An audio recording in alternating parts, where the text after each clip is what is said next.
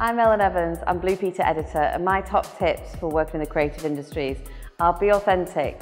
We want to know you and bring that to your work. Do something you love.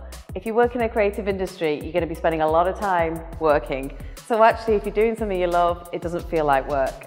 Don't worry too much about networking. People talk about, oh, it's really important to network to get ahead in the creative industries. In my opinion, networking is just being on a team, being a good person to work with, and over time your network will grow because you'll have worked with good people and been a good person yourself.